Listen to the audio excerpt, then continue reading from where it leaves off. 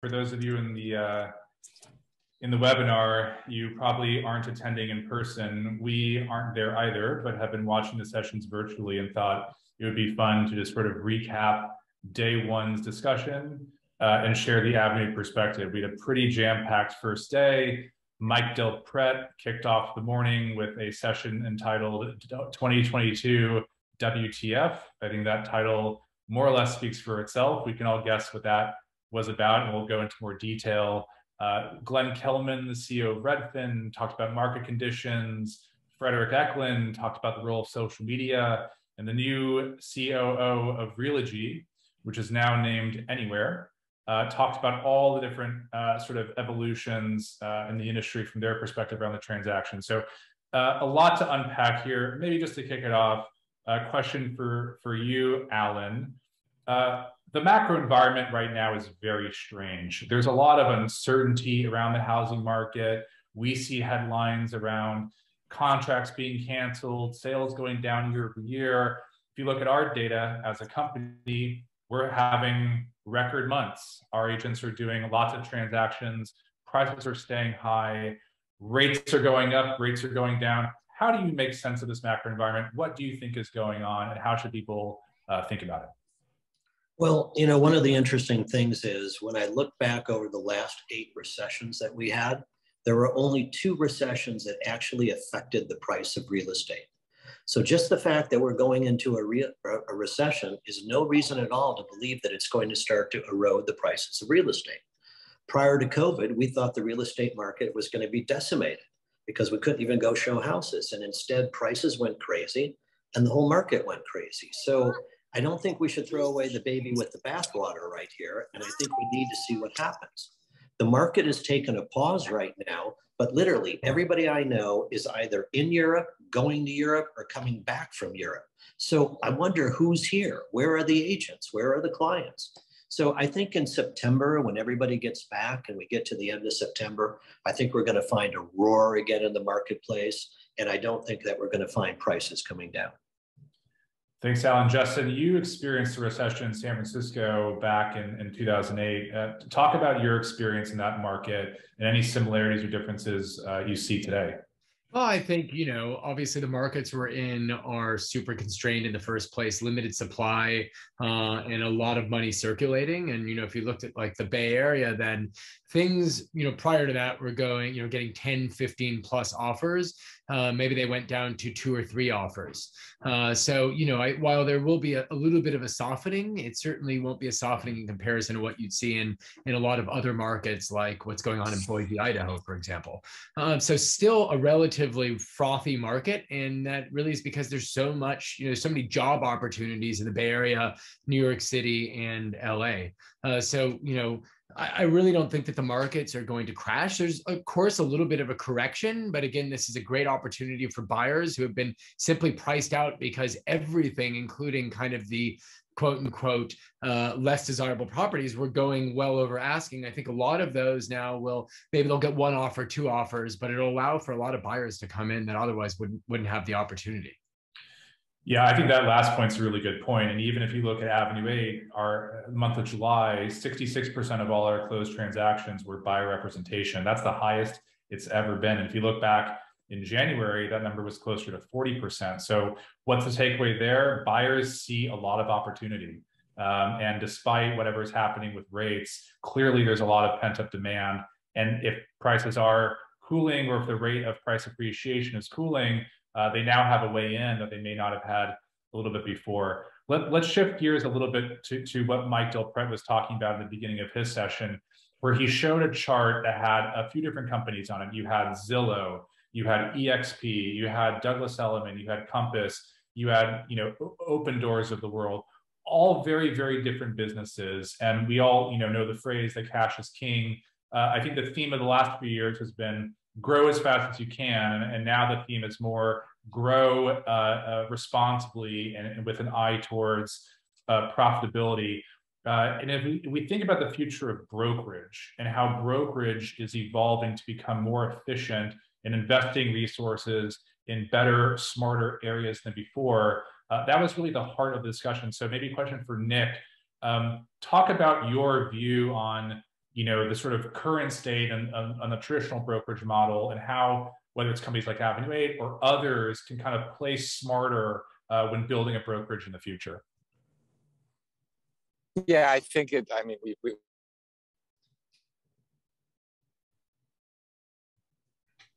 where we have an opportunity to. Am I frozen, or can you hear me?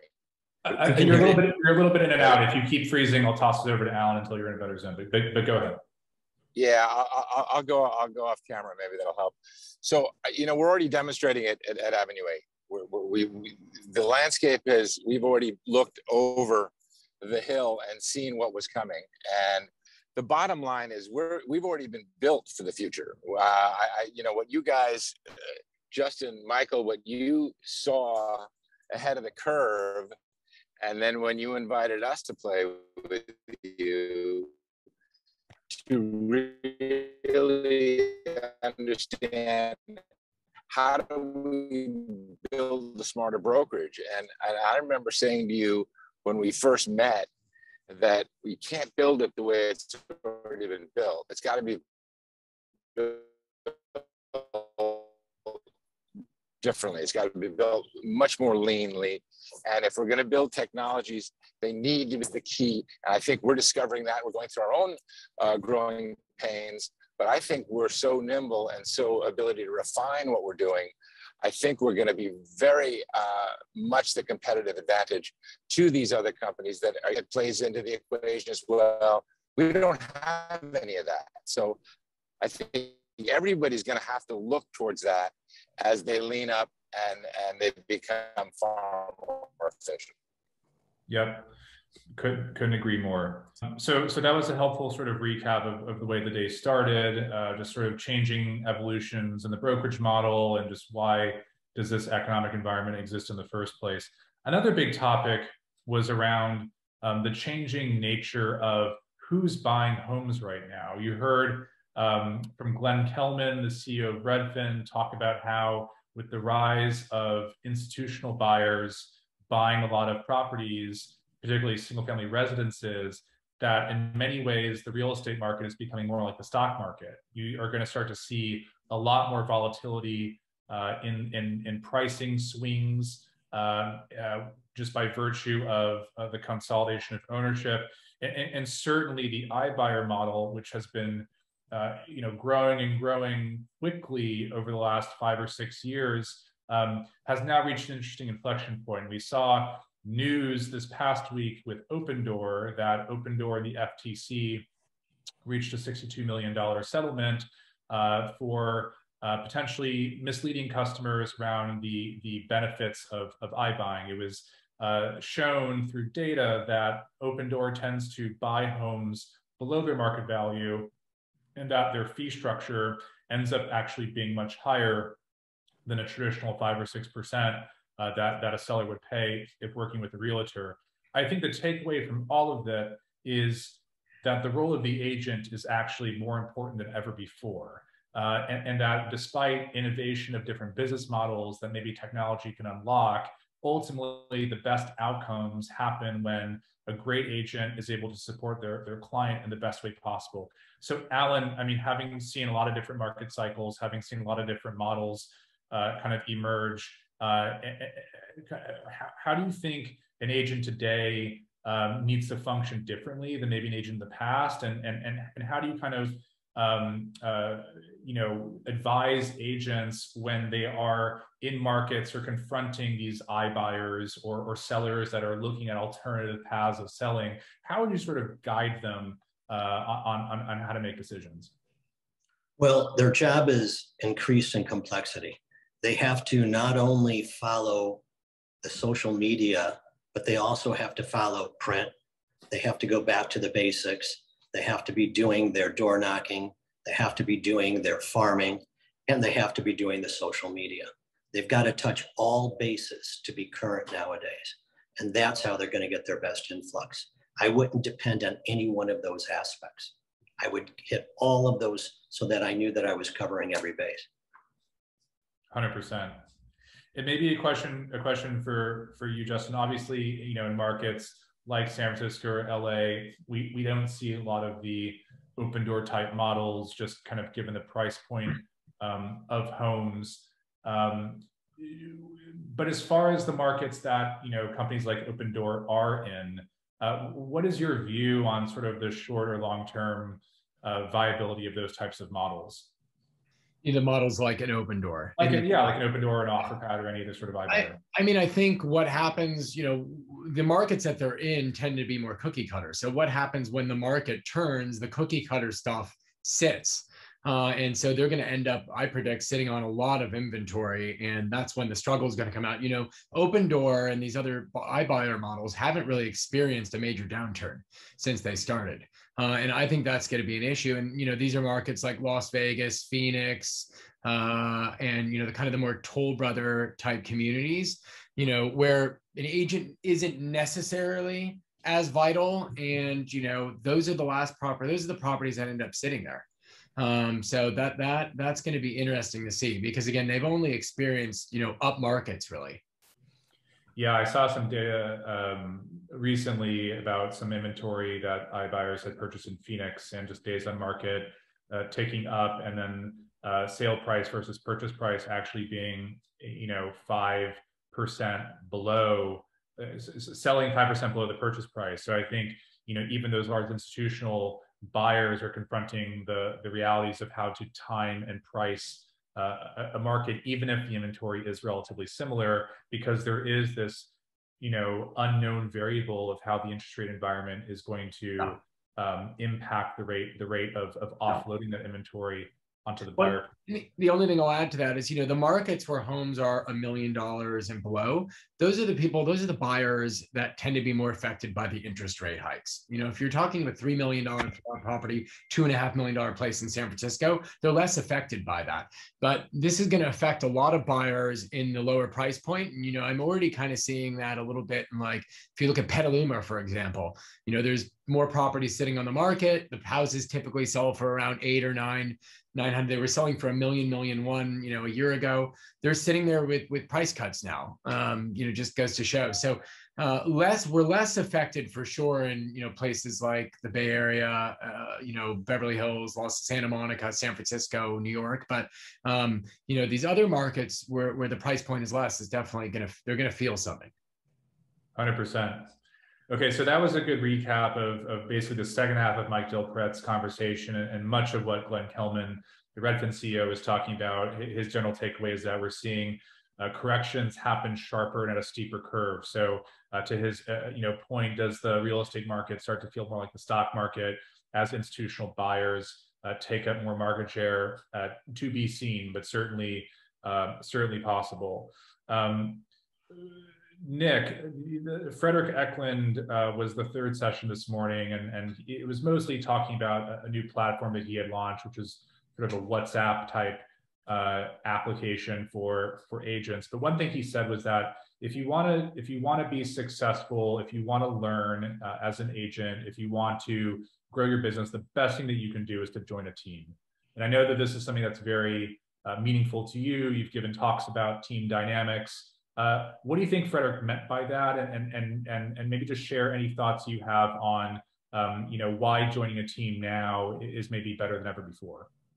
Yeah, I think as there's a constraint of deals, I think team leaders look to new sources of lead generation. And so they're looking to young people that are connected, that can't close deals on their own. And so they bring them on their team, and they grow into different geographies. Like Frederick's in LA, he's in New York. I think he's expanding to Miami as well. So he's just looking to farm young talent that's connected and bring them into the fold. Now, why that makes sense for young talent is, it's true. Odds are they can't close the deal persona. And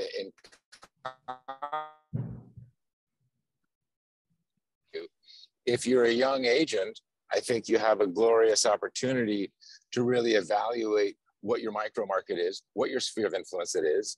And you don't necessarily need to join a team if you're willing to do the work now and do the role playing and do the things that you need to do so that you can become proficient and then thereafter confident in your abilities. Then you can start to invite people to engage with you. You'll feel more confident to ask those people for their business.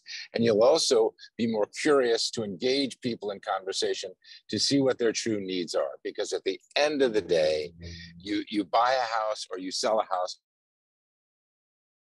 not as much based on what the market climate is.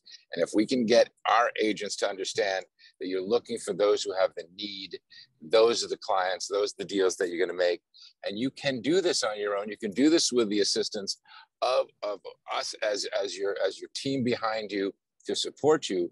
You don't necessarily have to buy into the team dynamic, but to Frederick's point, that's his whole pitch, right? And that's his hook. And he's playing on potentially the fear of those that don't think they can do it themselves. But I'm going to say, right, we're all going to say you can do it yourself. Well, and just to add to what Nick just said, I mean, if you look at any city or region, I mean, there are top agents who have big teams, and then there are top individual agents who, in many cases, beat out all of those teams with the exception of a few. So there's really no one style. It just does come down to, you know, the client having confidence that you can represent them in buying or selling. Definitely.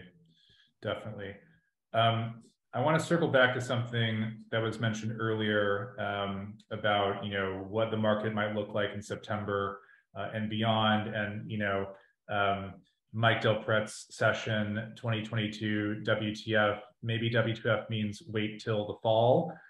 Maybe things will change. Alan, do you have a perspective on how much of the current market environment is really just an emotional over-rotation of people's fears of what's going to happen versus, you know, the fundamentals, and kind of, do you see an opportunity for the market to pick back up once we're out of the summer and now that there's a little bit more certainty from the Fed around what to do with rates? I think it's going to be a huge opportunity for buyers, and I think they're going to realize that. And that's why I think they're going to come back to the market in earnest in September, and things are going to pick up dramatically. We're going to have an increase in inventory in September, and I think the buyers are going to be encouraged by the interest rates not going up dramatically and the rise in inventory, because that rise in inventory will give them the ability to negotiate on the property and have actual contingencies with the property and actually maybe get concessions from the seller. So I think because the buyers got none of that in the last couple of years, and when they realize that they're going to be able to get that and there's an increase in inventory, I think we're going to see a lot of activity in the market based on those factors. I would totally agree with that. And so my takeaway is, you know, if you're an agent right now and you're not super busy, you're about to be super busy in about a month's time. So the question for Nick and Alan and Justin, whoever wants to answer, what can you be doing right now to prepare for that, you know, sort of impending wave of busyness that could be 30, 45 days away? Well, I'll just jump in and say, whatever you do now is going to show effect in 3+ months. So people may be vacationing now, but put in the work now, because all these buyers who've been saying, when are things going to cool off? You know, there's no way to predict. Nobody has a crystal ball, but the reality is there's probably less than a 2-year window now where they will get a relative deal on property. And so I would present it as a big opportunity, certainly to every buyer you have, and work on, you know, how are you going to present that to buyers, your sphere of influence. But again, whatever you do now is going to really show effect in 3+ months. I would also add, I absolutely agree with that. The seeds you plant today germinate in that 60 to 90 day period of time. And I would also get very proficient with today's statistics. Understand how long things are on the market. Use statistics to articulate and demonstrate your expertise, that you understand this specific market, not the market that it was, not the hyperbole, not the doom and gloom, the market as it stands fundamentally, statistically. If you have a sphere of influence, if you have specific people that or a geography that you want to work on and focus on, know it, digest it, own it, and start to promote it from that perspective, and start looking for the deals. Start looking at the properties that are on the market for 45 days right now. Watch them. If they're on the market in 60 days, and you're going to see a price reduction, that could very well be a deal. You then start to promote your sphere of influence. Hey, anybody looking at Santa Monica right now? Because I'm seeing something on the market for 60 days. I think there's a deal to be had here. That kind of enthusiasm, that's how you start to stimulate activity for your. That's great. That's very good advice. I think, yeah, nothing is better than, being proficient on the market, using data that can support all of the other sort of, important soft skills that good agents have, of communication and negotiation. Well, I think just to add, most buyers are going to say, I'm waiting for the opportunity, the perfect time to buy. When is it going to bottom out? And obviously there's no way to know that, but if you do have all the statistics on the market and what's out there in the inventory, you'll be able to say, listen, now is the time. Like, these are the places that are sitting there. They never would have been sitting there 6 months ago. Like, I can't tell you when the exact bottom will be, but now is as good of a time as ever. All right. Well, we covered a lot. Alan, Nick, Justin, any final comments or takeaways from today's Inman sessions? There are no rocket scientists up there. They're all articulating what we already know. So now more than ever, stay close to us, pick our brains. We've been through 4 of these downturns. We know how to work through it, and we're going to do it together. And I'm just excited about what the WTF is. Wait until fall, and I think it's going to be fantastic. Wait until fall. I like that. All right. Well, for everyone in the room, thank you so much for tuning in to our semi-real-time Inman Day 1 recap. It's not as good as the Super Bowl halftime show, but it's also better than QVC. Big thanks to Alan, thanks to Nick, thanks to Justin, and to the team for setting this up. Have a great one, and we'll share any more juicy updates as they happen. Thanks, everyone. Thanks, everybody. Bye-bye.